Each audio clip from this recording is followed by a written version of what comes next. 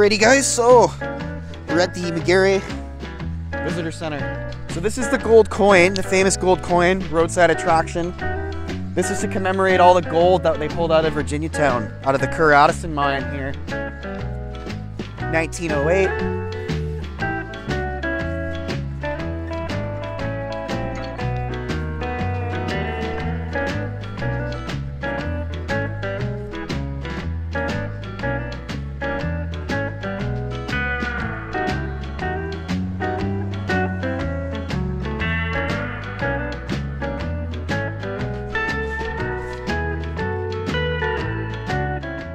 Kerr Mine Road here, stop sign. That's the town of Virginiatown. So that was there to house the workers. And then the tailings got dumped in Larder Lake there. So Larder Lake was kind of the dumping ground for everything. This is the museum, guys.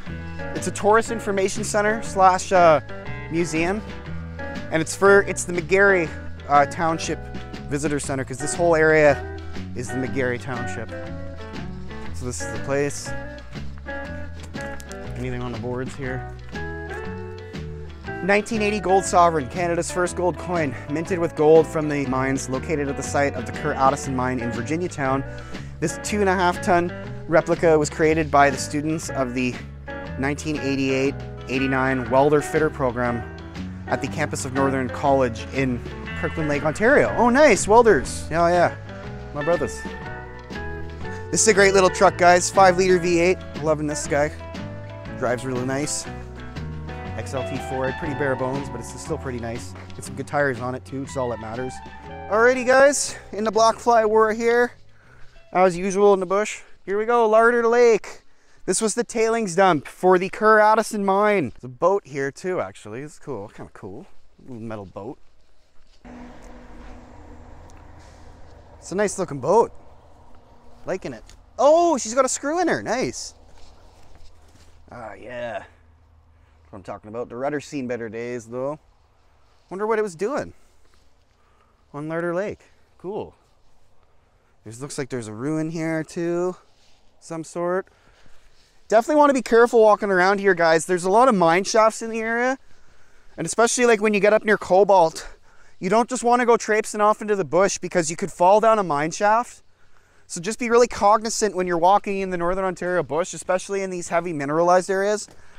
They sunk a lot of shafts and they don't exactly let you know that there's shafts there, or they don't put coverings on them. And if they did, they wouldn't hold for that long. So just be really careful, guys, because you don't want to fall down a 300-foot shaft in the, abyss of the Canadian Shield, which it has happened and it does happen.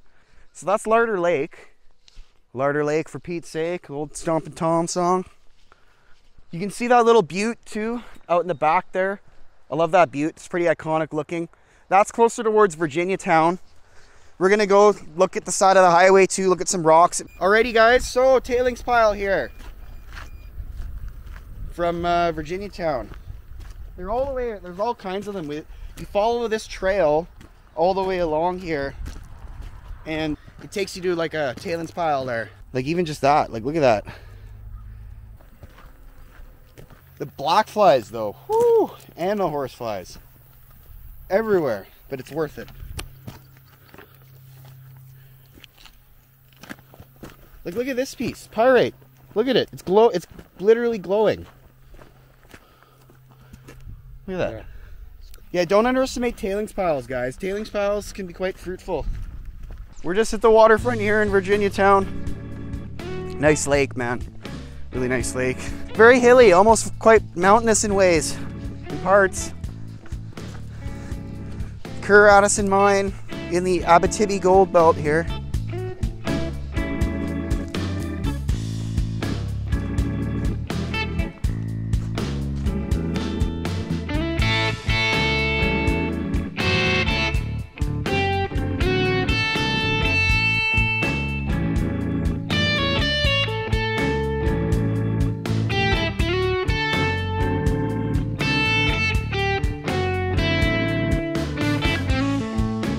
There's a solar panel power generation thing here for the town, which is really cool. weather's just gorgeous too. Like, it doesn't get much better than this, guys.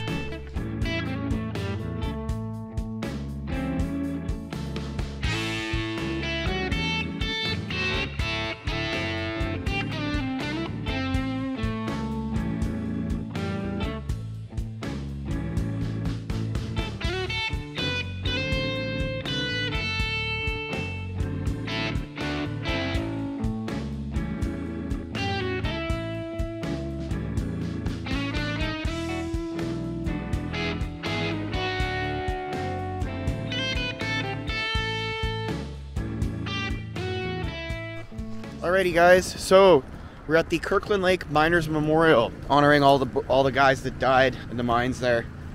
It's a nice art installation, and it's to commemorate all the guys that died in the mines, right, or were injured or weren't as lucky as some other guys. Drifting, cleaning the stopes, stoping, and then Buddy putting the ladder up there on the stopes. National Day of Mourning, dedicated with deepest respect to the workers whose lives have been disabled or ended by injury or disease in the workplace in their struggle to support the families and maintain their culture. Yeah, guys, even just getting injured back in the day, or even now, it's a big deal, guys. It's work safety, workers' comp, all these things. They didn't have any of this back in the day. We're very lucky now. We have labor law and stuff. Back, people were exploited quite badly, especially Eastern European immigrants and stuff. A lot of them, Ukrainians, Polish, German, lots of different cultures here, and they weren't treated very well at work, and they were given really dangerous jobs that the Canadians, the British, the Americans, they didn't want to do. The Miners Memorial, the Lakeshore Mine, a lot of guys, man. Omega Mine, the Martin Bird Mine, Brock Mine, Battle Mountain Mine, Macassa Mine, Kerr Addison Mine, that was in Virginiatown, Wright Hargraves Mine, the Adams Mine, Chesterville Mine, Baldwin Mine, Oriole Mine, Barry Hollinger Mine, Bidgood Mine, Morris Kirkland Mine. Sad, guys. It's really sad that it happens, but it's a reality in the workplace, especially in a dangerous job such as the trades.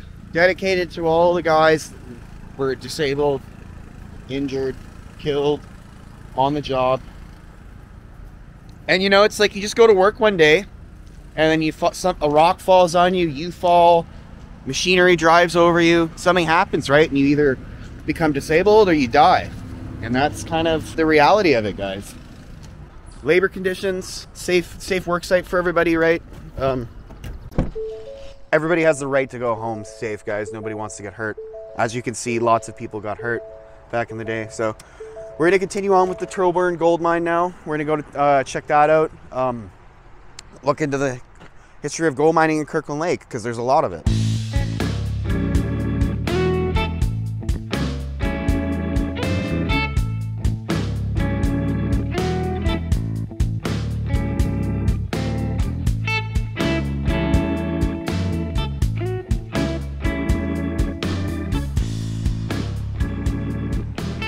Shaft number 3, guys. That's the head frame. It looks familiar, eh? The Aldor, very similar. Well, they're just head frames. That's what a head frame looks like. The hoist room is right here. This is the hoist room and power the winch there. It's the Toburn mine. Cross section looking east. Nice. They got the ore body here. Veins, faults. I'm liking it. Sweet. Shaft, right? Here we go. Underground hoist, winds, and so you can see there how they're chasing that ore body. The veins are red. The faults are blue. Sedimentary is gray. Ore mined is black. Long way down though, man. Kirkland Lake Fault, South Vein. And they're following the Cadillac vein. The Cadillac vein goes all the way from Val-d'Or to Kirkland Lake. 42,583,205 ounces of gold was produced up to 2012 in the Kirkland Lake region. It would represent $60.3 billion in today's market. The cage is used to convey men and equipment up and down the shaft. It is also used to haul ore to the surface for the processing in the mill. Note the tracks in the floor which allowed carts to be rolled in and out of the cage.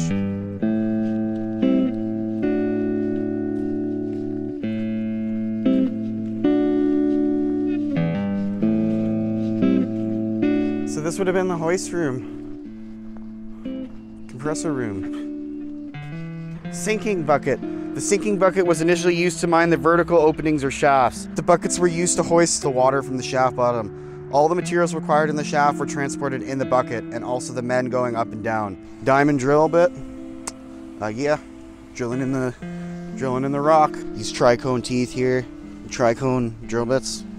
Kirkland Lake region. These are all the mines, the mine and the year and the production of gold. Kerr Addison, Lakeshore, Wright Hargraves, Tech Hughes, Macassa, Sylvany, Upper Canada, Holt, Kirkland Lake, Ross, Holloway, Young, Davidson, Toburn, Kirkland Lake Gold, Black Fox. Total number of ounces, 42,583,205 ounces. First mineral discovery, silver, lead, argent plum, March 24th, 1686.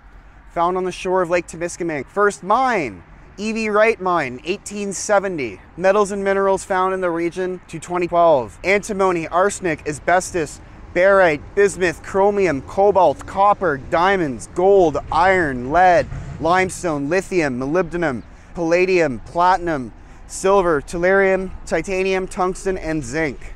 From many countries they came to the land of the Algonquin Cree Ojibwe, the individuals who built this region. Dane, Cobalt, Rammore, Swastika, Elk Lake, Larder Lake, Virginiatown, Gowgonda, Matheson, Kirkland Lake, Dobie, Boston Creek, Matachuan, and Holter. There's a mural, or like a carving, mining carving. World record, Macassa number 3 shaft, deepest single lift timbered mine shaft in the world. First bench blasted May 1st, 1983, 11 a.m. Last bench blasted April 17th, 1986, 7:10 p.m. Depth 7,238.12 feet, 2,206 meters. This is the Macassa shaft, and that's the Wright Hargraves shaft. Macassa number 3, Wright Hargraves number 4. That's the CN Tower up there. 500 feet, 1,000 feet, 1,500 feet, 2,000 feet, 2,500, 3,000, 3,500, 4,000. You can see here, they're transferring down over. Goes all the way down to 8,222 feet, guys. Some deep mine shafts here. Battery tramming motor. These small motors enable trains and cars to be hauled to the dump points together instead of being pulled or pushed one at a time by a miner. Yeah, that would be brutal. The batteries were lead acid and required charging every day at underground charging stations. So here's the ore cart. Mucking machine. This type of loader replaced the miner's shovel and greatly increased production underground. Use of these machines meant that larger mine cars could be used, and which in turn meant bigger tunnels and more ore could be moved. Mucking machines are still used underground in mines, even in these days of diesel loaders and trucks, and some of them are up to 3 times the size of the machine here. They are powered by compressed air. Claim stake. Oh, here's the claim stake. We got birch tree too. Ontario birch tree. Good old Ontario birch bark, eh? Look at this rock with quartz in it. Look. So cool, man. It's so cool. There's so much mineralization here. This is similar to the stuff I was getting the side of the highway. Look. Right there. Piece of pyrite. Quartz veins. But yeah, the intrusions, guys. These are the intrusions, right, in the rock. So this was filled in by hydrothermal fluid. Steam-powered winch. This winch could be powered by steam or compressed air. It was small enough to be hauled into place by a team of horses. Fire hose wagon. Accidental fires were frequent in the pioneer days. One of the first structures built at the mine site would be the water tower. Usually built on an elevated site, it would provide enough pressure to supply hoses connected to its base. There was once a large water tower at the high point on Tower Street in Kirkland Lake. Diamond drilling. My favorite. Oh, nice. Oh, sweet. The old foundation here. Old concrete. Little cart with a Jenny on it. Boyles Brothers BBU-1 underground diamond drill, powered by compressed air, easily disassembled for transport to confined underground locations. Capacity of 300 meters using A-series rods, often drilled multiple holes from one location. Fan drilling, capable of drilling up or down, used for exploration and infill drilling to precisely define bodies in preparation for mining. These are heavy, man. Heavy. Boyle Brothers. Ooh, you can see the gear train. Nice. Bevel gears. Boyle Brothers BBS Junior Surface Diamond Drill, powered by water-cooled 3-cylinder Perkins diesel. Easily disassembled for air transportation, remote exploration sites. Rated for 500 meters using A-size rods. Replaced earlier cumbersome steam-powered drill equipment. One of the first and most widely used drills in mining exploration. The schematic of it. And then this is the drill.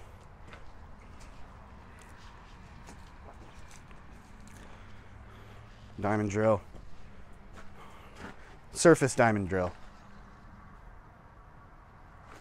And then the drill steel here.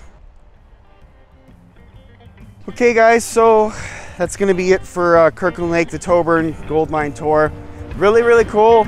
Really fascinating to see the history and the legacy of Kirkland Lake, and how many gold mines there were here, and how much, because I've heard about it before, and you always hear about Kirkland Lake and everything like that, and how much activity went on here and all the gold and stuff, but it really, there's tons, man, tons. So that's gonna be it for me, guys. Sasquatch is, we're closing this one out. See the head frame in the back there. I hope you enjoyed it. It's really cool. If you're ever up northern Ontario, Quebec kind of area, make sure you check it out. Definitely worth it. It's a self-guided tour. They have video references and stuff that you can use. That's gonna be it for me. Like and subscribe to the channel. Make sure you follow me for more videos coming out in northern Ontario, Quebec, and Sasquatch Prospector out.